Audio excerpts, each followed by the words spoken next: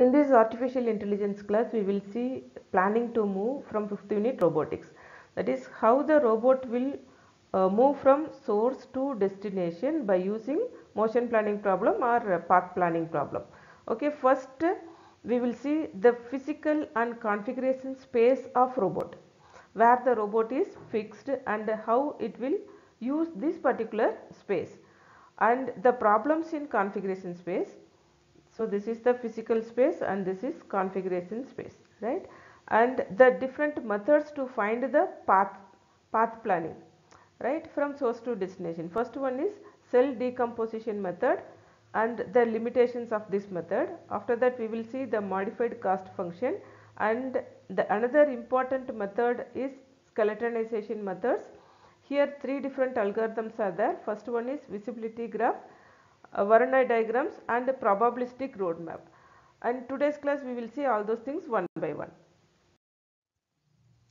Planning to move in robotics, which is deciding how to move the effectors of robot to do or to reach the destination.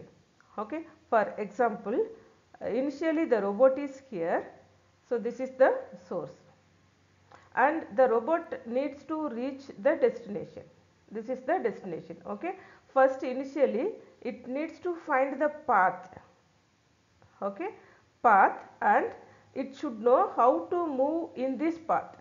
Okay, so for this the sequence of actions are planned to achieve the goal. What goals here? The robot needs to reach the destination place. Okay, right. Here the motion planning and or the path planning is a computational problem to find the valid sequence. Okay, first we need to find the path, and from this path the robot have to move by doing a sequence of actions. So what sequence of action the robot needs to perform to reach the destination, right? And the movement is actually in physical space, that is inside a building, for example. Okay, for example we can take automatic vacuum cleaner. So in the vacuum cleaner, how the vacuum cleaner will move inside the building, to clean the building. Okay, so it should avoid walls and it should not fall down on the stairs. Okay, sometimes steps may also be there. It should not fall down on the staircase or steps, and it should avoid the wall. So these are the instructions we have to give as input. Okay, so the motion planning algorithm would take descriptions of these tasks as input. So these instructions would give as input to the robot, and it produce the speed and turning commands, where to turn. Okay, if it reach the wall, then it should turn left side or right side. Okay, so those turning commands and speed will be given to the robot wheels, so that the robot can move from one place to another place inside the building, right? There are two types of motions. The first one is point to point motion and second one is compliant motion. Point to point means the robot itself will move from one place to another place. Okay, this is source, this is destination. So the robot itself will move from one place to another place is called as point to point motion. This is somewhat simple one, because the robot will move inside the building or outside the building. And second one is compliant motion. When come to compliant motion, the robot move while contact to an obstacle. Okay, that is the robot can carry an obstacle and then move, or the robot can do the obstacle while moving. Okay, so this is somewhat difficult when compared to point motion. Okay, and for example, the robot that screws the light bulb, okay, that is the robot will fixing the light bulb, or the robot will pushes the box across the table. For example, you can see in this image the robot is manufacturing the car, okay, by fixing all the screws, and the car will move from one place to another place. So all the robots will do some work because of this movement. Alright,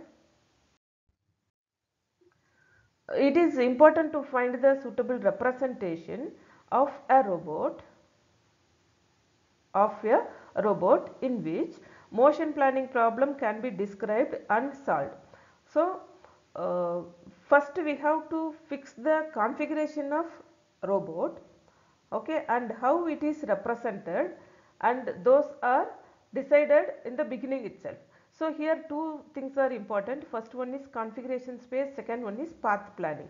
So configuration space means in which how the robot is configured and in which place robot is going to fix, right. So the space of robot state defined by the location and the orientation and joint angles.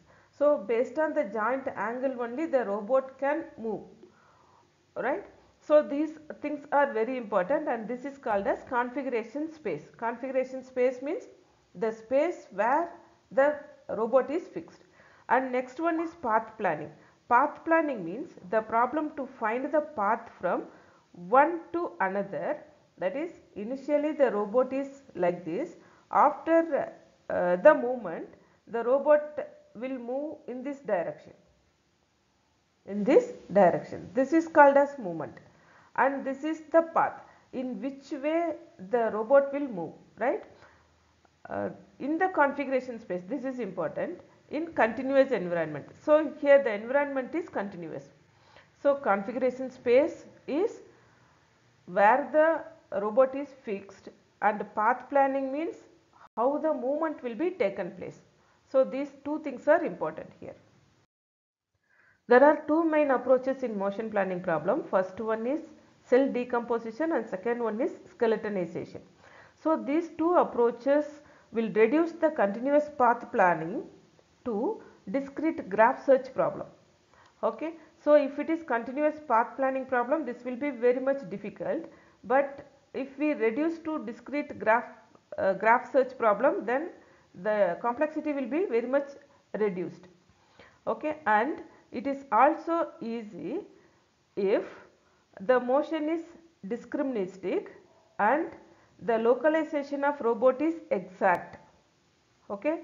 That is, if it is in exact location or exact fixed movement, then the motion planning problem will be very easy. Configuration space. In robotic motion problem, the configuration space is very important and it is otherwise called as C space, right.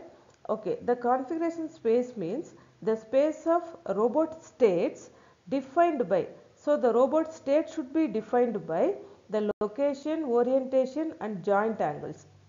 Okay. So the space for defining all those things is called as configuration space, right, and it is a space of possible positions the robot may attain, right. For explaining this configuration space, let us take one simple representation of a robot with a single arm. For example, this is our robot. The robot is having one arm, okay, robot with an arm. So this is our example, and the workspace is this particular diagram. Okay, workspace representation of robot arm. The workspace is a box with flat obstacle hanging from the ceiling. Okay, so this is the box. Okay, in this box the flat obstacle is hanging in the wall. Okay, so this is what the workspace. So the robot is working in this space, in this box. Where the robot is actually working is called as workspace. When come to configuration space, okay, so this is the diagram for explaining the configuration space for the same robot, right. The white region, see, the white region is the space for configuration that are free of collisions. Okay, the white region, the free of collisions, there is no collision in this white region, right. The dot in the diagram, see the dot in the diagram, okay, corresponds to configuration of a robot. Okay, actually the robot is fixed in this space. Okay, the robot is actually fixed on a table. These are the table and This is left wall. Okay, the left side wall is this one, and vertical obstacle is hanging, that is here. Okay, and the free space are represented as the white space, right. The robot arm has two joints and that move independently. For example, this is one joint and this is another joint, right. So this is called as elbow joint and this is called as gripper joint. So when the arm moved from one direction to another direction, both the coordinates of two joint will get changed.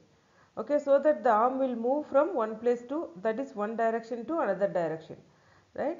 So this will be happen in workspace representation, that is workspace of robot.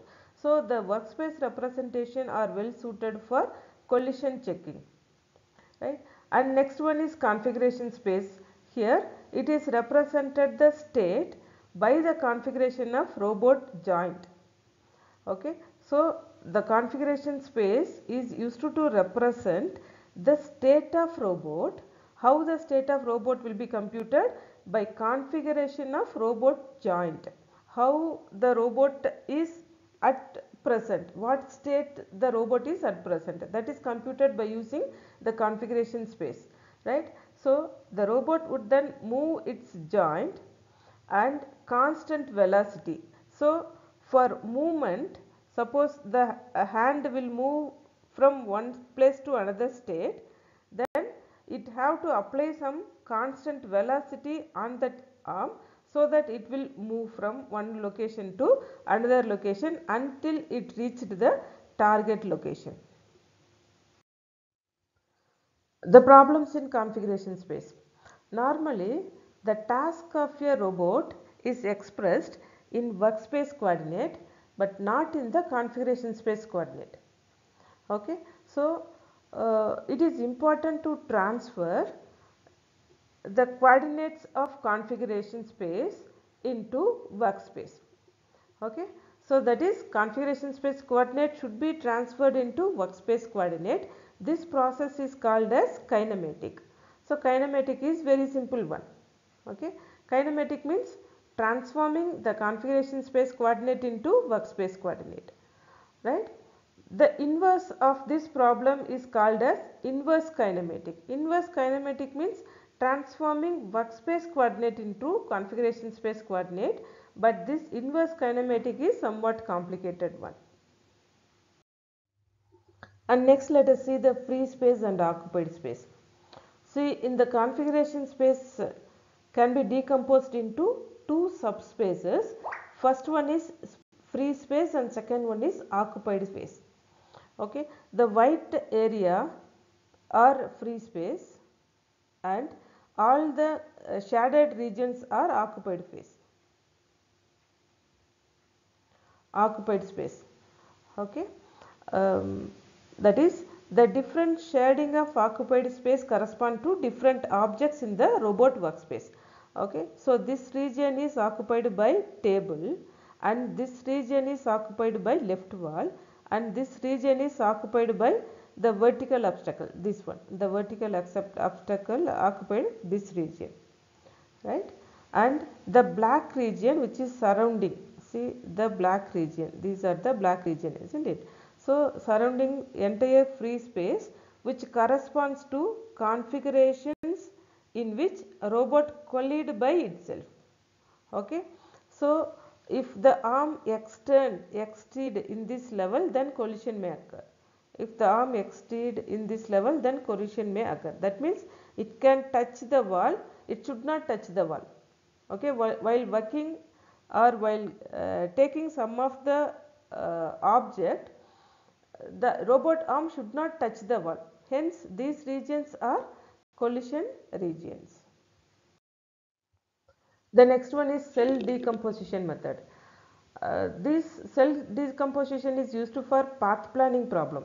Path planning problem means the robot will move from source place to destination place. So it needs to identify the path from source to destination. Now the cell decomposition means this entire space will be divided into finite number of cells. Okay, by combining these cells we can easily find the path from source to destination, so that the robot can use this path to move from one place to another place, right? And this one is called as cell.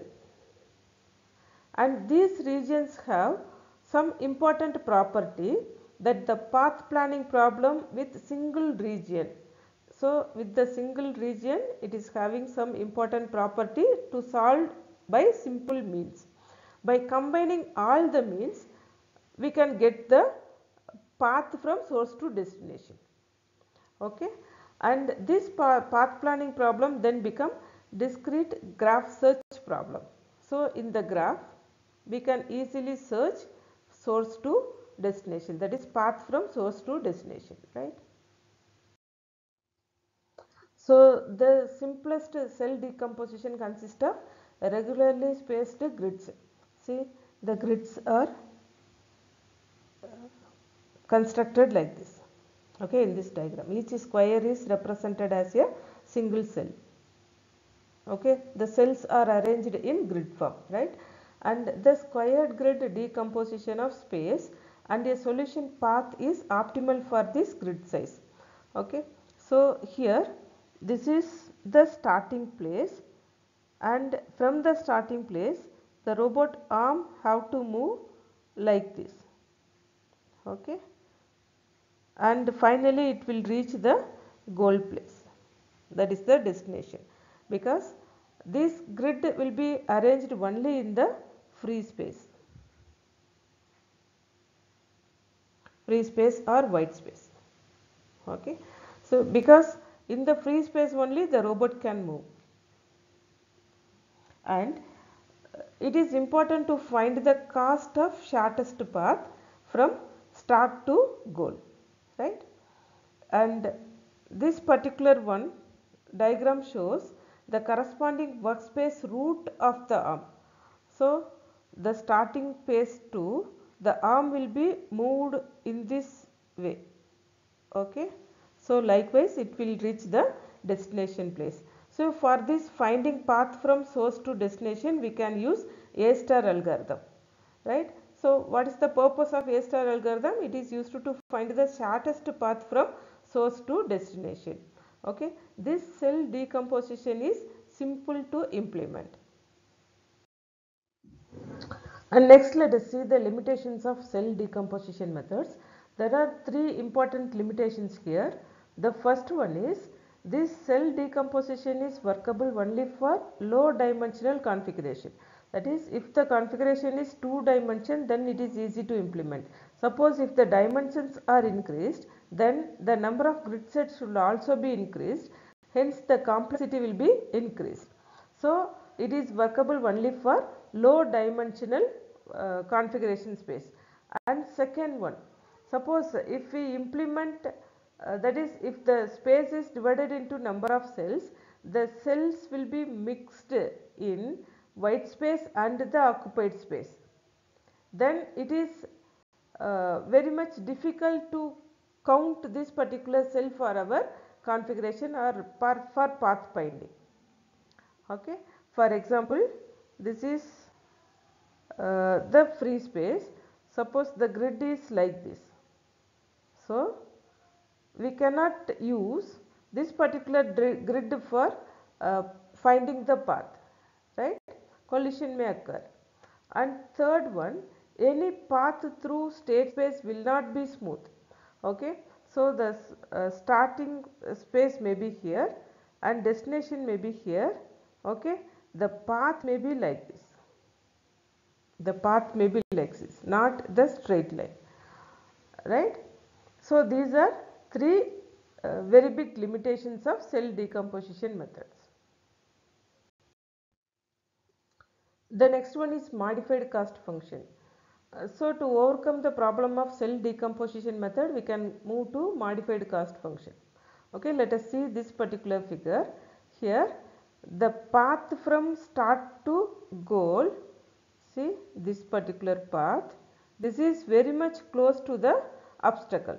See, these regions are very much close to the obstacle, right? For example, This is the parking area of a car. This is parking area. In this parking area, this is exactly the size of the car. Okay, only 1 millimeter gap,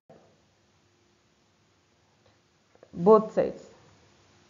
If the size, that is, if the gap is only 1 millimeter, then we cannot consider this parking area is sufficient for this car, isn't it? See, for the same reason, we would prefer solution paths that are robust with respect to small motion error. See, if the error is very small, then the entire system will get collapsed. This problem can be solved by introducing potential field. Potential field means, see, for example, the white region is called as free space. So, in the free space, we are going to find the path from startings to goal state. So, this is the starting and this is the path. Okay. So, here we introduce the potential field. So, this is the shading, grey shading is called as potential field. Potential field, and in the potential field the value grows with the distance to the closest obstacle. So, if it is closest here, then the value will get increased. Skeletonization methods. Skeletonization is another important family of path planning algorithms, and here this algorithm reduces the robot free space to one-dimensional representation. See, if it is one-dimensional representation, the path planning is very easier, isn't it? So, in the single dimension, we can easily plan the path of a particular robot, and this lower dimensional representation is called as skeleton of configuration space, right?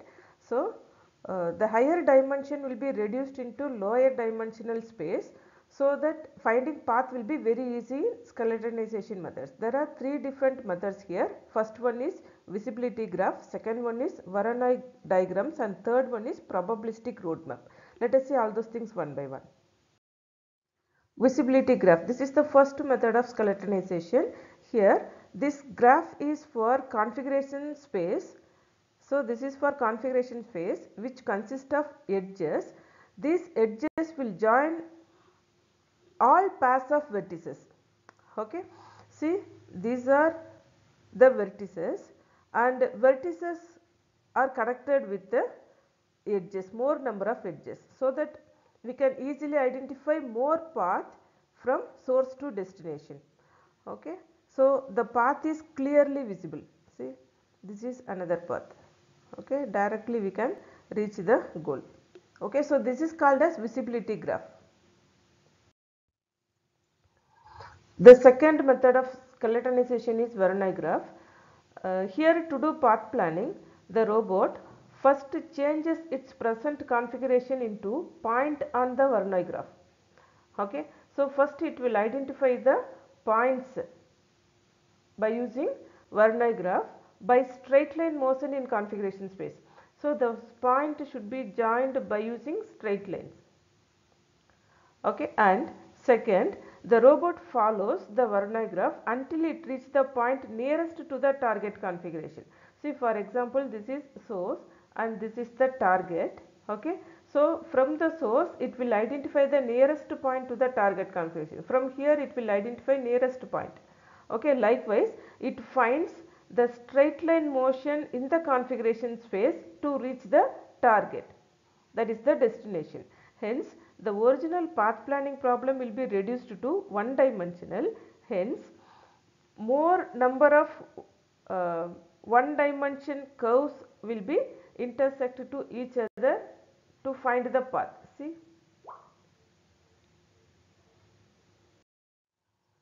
the disadvantage of Voronoi graph, and when come to large dimensional configuration space, it is very difficult to implement.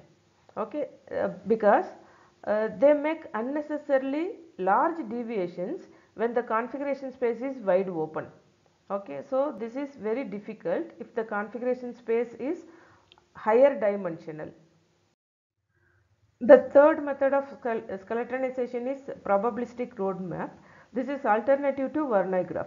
Okay, this offers more possible routes and it can deal better with wide open spaces. So this is the alternative to Voronoi graph, right?